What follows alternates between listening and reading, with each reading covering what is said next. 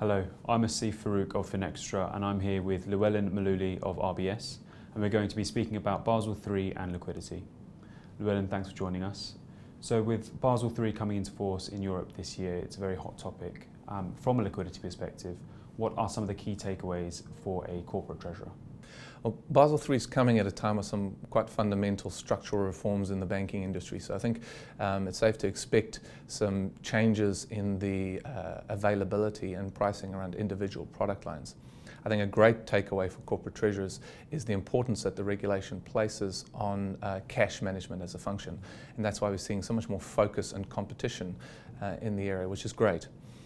The key theme for corporate treasurers linked to the potential changes in pricing on overdrafts and deposits is the importance of cash flow forecasting. It's always been important, but it's really crucial now to be able to optimize the use of overdraft facilities and maximize the yield and return on surplus cash.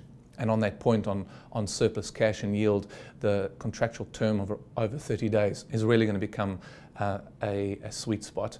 So it'll be interesting to see how treasurers wrap their heads around that in terms of their investment policies. So as the low rate environment continues in developed economies like Europe, where do you see innovation pushing international liquidity structures in the coming year? It's been an interesting thing. We've seen definitely a divide over the past few years between emerging economies and developed economies in terms of the interest rates and economic growth. So a lot of the large corporates that we deal with have been expanding their operations into new countries. And that obviously means dealing with additional countries and the volatile country and currency risk associated with that.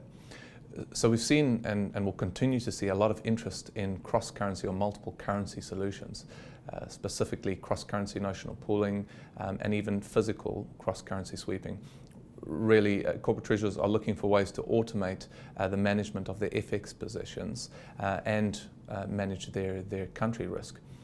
I think that ties in very well to the renewed trends that we're seeing in global centralization of liquidity and tying that into your payments and your in-house banking structures.